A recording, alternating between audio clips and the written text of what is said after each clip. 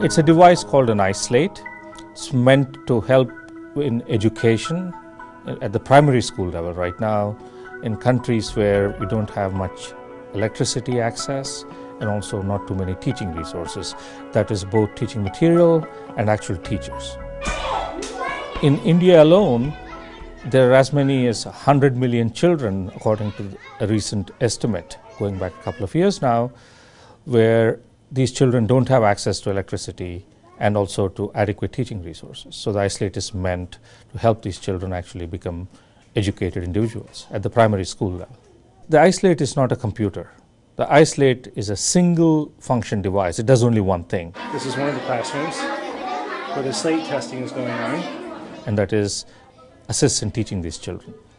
So you should think of it much more as you would think of a video game where you just play that one game and you don't think of it as a computer. The underlying technology in the I-slate is designed where you can get it ultimately for a very low cost, and our target is about $30 US. Right now we believe we can come close to 50.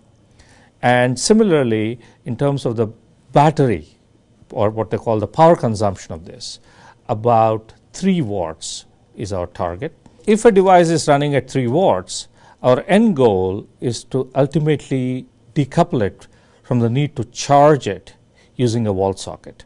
So the idea is that you're not tethered to the wall anymore, and that's where the ultimate vision for the I-slate, the last piece, is going to dovetail sometime in about a year or so, and that is to run off sunlight.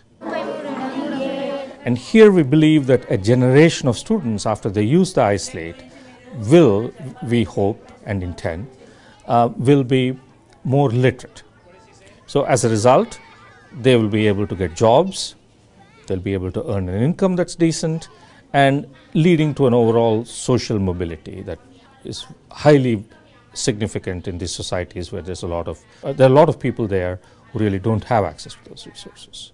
Here we are trying to actually build a tablet that does one thing, which is the educational goal, but does it adequately, where there is noticeable and measurable progress for the kids, but at the same time, the device itself is as simple as you can get.